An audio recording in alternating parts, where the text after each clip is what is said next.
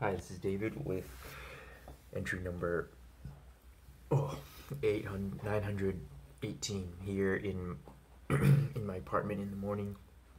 Last night I had every intention to record an entry on the move, but for some reason I was unable to remember to record.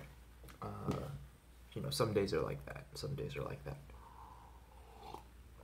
This is my coffee, my morning coffee. It's currently, I think, about 7, 7 o'clock. I got this mug in Korea, and it is like the tasting graph for this particular company. The graph is pretty much the same as wine for coffee, but it's a little bit more slanted towards like desserts, maybe fruity things.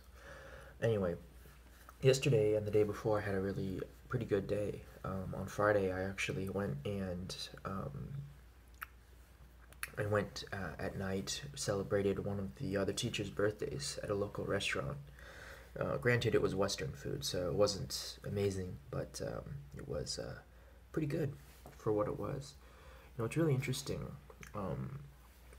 In ESL, I would say it definitely attracts a certain kind of person, a certain kind of individual that maybe wouldn't do so well in their home country. And that might include myself. I'm not saying I'm above it, but it definitely is a unique kind of person who is attracted to this work, to living outside their home country for long periods of time without seeing friends and family and loved ones. It's definitely a different kind of cat, I should say. And getting to know these new people, it's just been really interesting. And I guess that's how it is at any new workplace per se, but at this place especially, you get kind of a certain amount of characters and you accrue them, and especially ones who have been doing this work for like more than 3 or 4 years, where it's not just kind of like a passing thing to get money, but someone who wants to do this for a while. You really get to meet some interesting people, very interesting people. And when I did on Tuesday my work at the high school, I got to meet a lot of the local um, teachers from the Japanese government program called JET, and they were some pretty funky dudes. Very, all of them, maybe not all of them, but a good majority of them had fairly poor interpersonal abilities, but when they worked with the kids, they all lit up and were able to do like really good work with all the students. And I was really surprised, pleasantly surprised, by how well they could work with other kids, or with the kids.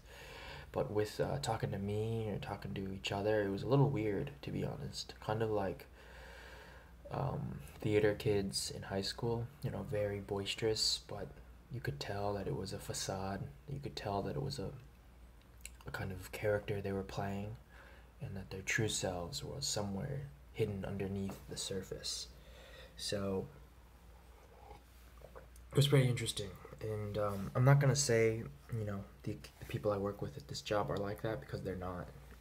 But it's kind of a whole another kind of person. It's not a negative or pejorative comment on their character. It's just it's interesting to see the kind of personalities that are drawn to this work. And I myself am a weird person, I would say.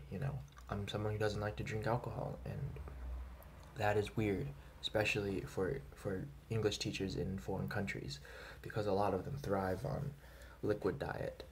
So, yeah. But anyway, that's about it for today. I'll record another one later today, out and about. Thanks for watching, and I'll talk with you later. Bye.